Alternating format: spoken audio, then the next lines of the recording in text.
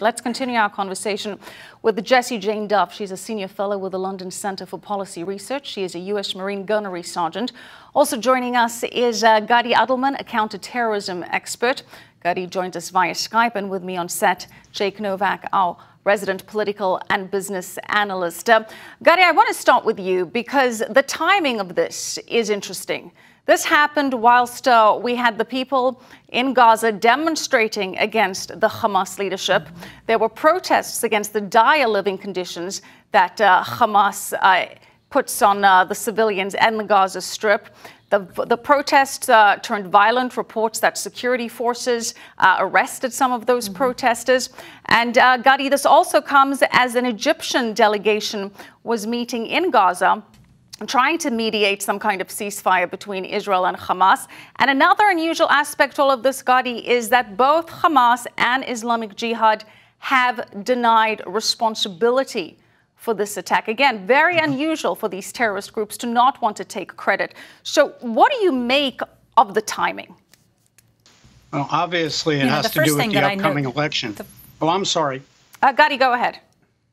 It has to do with the upcoming election, no doubt, and they're pushing the buttons. But, you know, regardless of who was behind this, be it, and I personally don't believe that Hamas was behind this, but having said that, Hamas does run the Gaza Strip, and solely they are responsible for everything that happens within Gaza. So regardless of whether it was the Islamic Jihad or, you know, Al-Quds or who it was that was behind this actual attack, Hamas bears all responsibility. Gadi, sticking with you, why do you not think Hamas was responsible here, Gadi? Hamas, at the time that this rocket attack occurred, was actually sitting down in a meeting with the mediators from Egypt, as you mentioned. They were actually together at that time and immediately came out and stated that not only were they not behind it, but they would go and investigate to see who was behind it and take action against them. So given the fact that Hamas does not want an escalation right now, I don't believe Hamas was behind it. Jessie Jane Duff, let's bring you into this conversation. We do know that, or at least the reports that the rockets were Fajar 5 rockets. Those are Iranian-made rockets. What do you think could be Iran's role in all of this? Iran, of course, a backer of both Hamas and Islamic Jihad. You know, the Iranians want to have a play in any part of destruction of Israel. So whatever terror group that is willing to take their weapons or their power, they're going to provide too. Even if they're factions that fight against each other, the Iranians don't really care what their issues are other than dissolving Israel. So when we look at this particular missile, it is considered the favorite missile of choice by Hamas, which makes me somewhat lenient to think that Hamas is behind it. It is a major distraction during these protests that were going on, because when they start losing the confidence of people in their own community and they're uprising against Hamas, Hamas cannot turn around and destroy their own people. So essentially, this potentially was a distraction by their part to show Israel that they're still there, but they don't want to take claim for it and have the people now scramble and skirt and hide because they're expecting a retaliatory strike by Israel. Now, the Islamic Jihad had called out Hamas for doing this. And yes, the Egyptians were there trying to resolve the conflict with Israel. But meanwhile, they weren't probably expecting to have their own people demonstrate and protest in front of the Egyptians. So I think that Hamas is really good under chaos in that way that they can circumvent any blame that comes their way. They can claim that they had nothing to do with this. But either way, it is backed by Iran. Iran is the force of all evil in the Middle East. Jake, we are waiting to get some kind of official response from the Trump administration. We have heard from Jason Greenblatt, the Middle East envoy to the region. He putting the blame on Hamas. What do you expect to hear from the Trump administration? And is this an issue that will have a bipartisan support in terms of support for Israel here? Well, Michelle, there must be a great temptation for President Trump, based on what he said last week, calling the Democrats an anti-Israel party and an anti-Jewish party in response to the Ilhan Omar controversy. There must be great temptation for him tonight to come out with a very pro-Israel statement and talk about how he has that relationship with Prime Minister Netanyahu. I think that right now, if there's anything stopping him from doing that, it might just be, as I said before, perhaps he actually does want to talk to Netanyahu first before he says anything.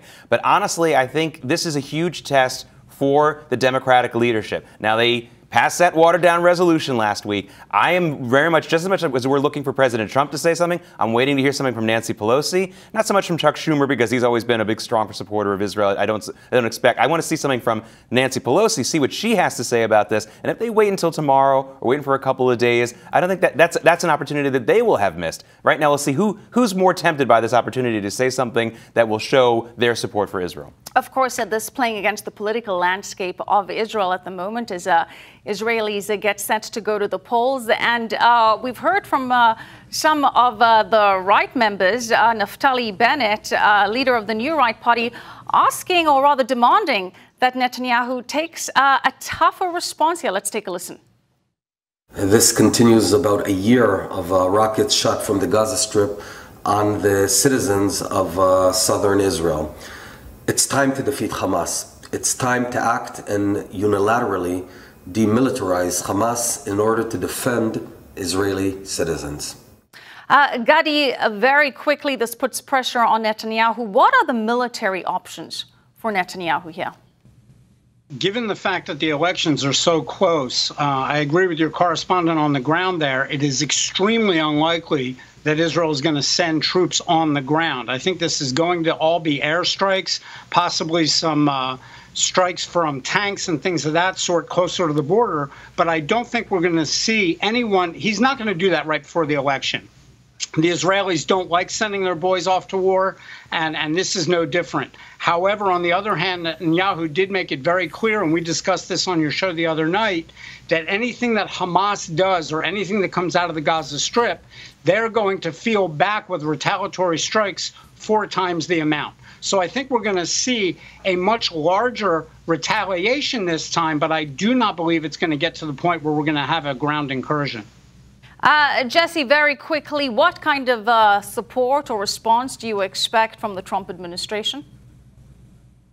Oh, absolute support for Israel. And I think this is an ideal opportunity for President Trump to reinforce that we are allies with Israel, because right today we had a protest in Nancy Pelosi's office for the way they have handled the anti-Jewish comments, the anti-Semitism. And this is right on time for President Trump to make a stand again against Iran, their terrorism, Hamas, and the Palestinian attack against the Israeli people. Jake, very quickly, what are the options for the IDF if it doesn't want to play into the hand of those that are clearly using this to drag Israel into a war?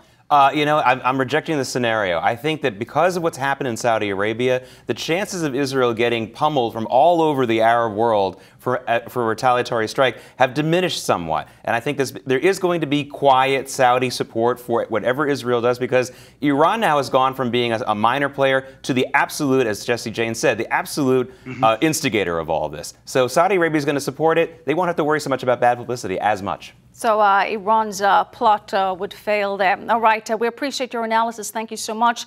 Jake Novak, Jessie Jane Duff, and Gadi Adelman. And of course, we will continue to follow the story on I-24 News.